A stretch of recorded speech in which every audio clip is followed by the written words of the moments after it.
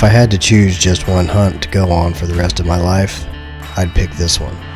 It's the type of hunt that requires spot and stalk techniques over long distances, and with the way the deer move throughout this country, the hunt changes every day. It's the type of hunt that you can't get caught napping, and any mistake made can be seen for miles. This hunt requires patience and persistence, and any strategic plan is largely determined by the wind direction. It's the type of hunt where your use of the natural terrain throughout this open country is largely dependent on your success.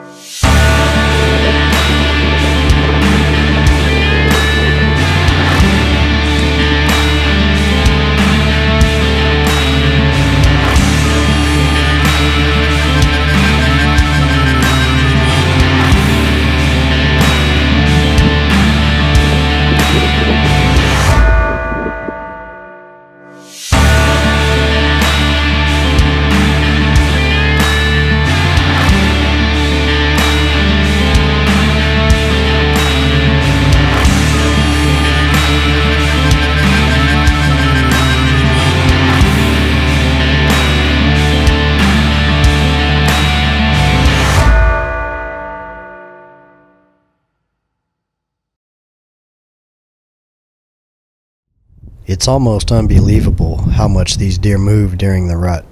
For instance, I found this buck on my trail camera in the river bottom 4 miles away from where I found him bedded the next morning in the breaks just 5 hours later.